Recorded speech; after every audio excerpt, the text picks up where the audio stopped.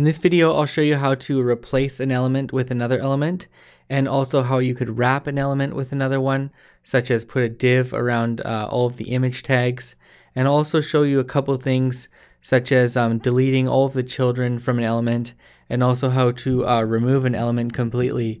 So we have two images here. They're inside a div with an ID of container. And let's go on to the first example, and we're using the wrap method right here. So we're selecting all of the images on the page, and what we're going to do is we're going to wrap them in this div with a class of img holder.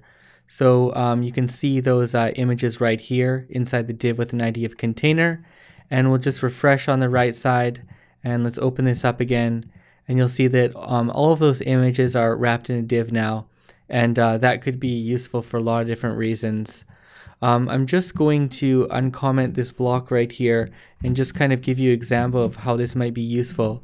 So what I'm doing here is I'm selecting everything that has a class of img holder. Well, we have some of these elements now because we just put them in. And then we are going to set the CSS display to inline block, and I'm going to set the background color to green. So this is for that image holder div that's around the image. And then I'm using .children, and what .children is going to select is of course the image, because the images are children of the div because we wrapped in the div. And then I'm doing .css, and I'm passing in an object to this CSS method here, and we're setting opacity to 0.7. So we can just refresh here, and you'll see that they have like a tint now. So they have a background of green. These two divs here. If I deleted one of the images here, we should be able to just see the div.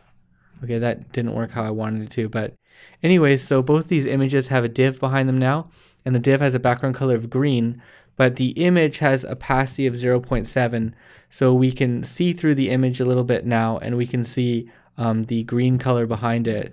And if I change this to another color, that's just going to change the tint color. So let's comment that one back out, and let's look at the next one I have here. And what I'm doing here now is I'm selecting all of the image tags, and we're using wrap all. And the difference with wrap all is, you know, before we were putting this div of image holder, we were putting that around every single image. But what this is going to do is it's going to put one div with a class of bordered, and it's going to wrap that around all of the images. And you can see that the class of bordered here just has a border of 3 pixels solid green. So you can see the difference there. We now have one div that's wrapping all of our image elements, and if we look at the source here, you'll see that that div with the class of border is going all the way around those images.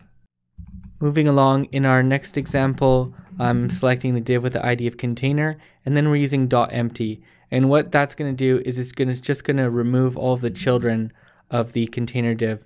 So refreshing on the right side here, and you'll see that div with an ID of container is still there, but it has nothing inside of it. It's an empty element now.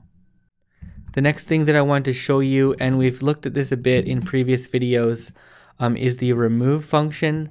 So you'll see now, I refresh the page here, and the image that has bird1 somewhere in the source, we've just removed it. So if we look at the console right here, we'll see that there's only bird2 in the source now.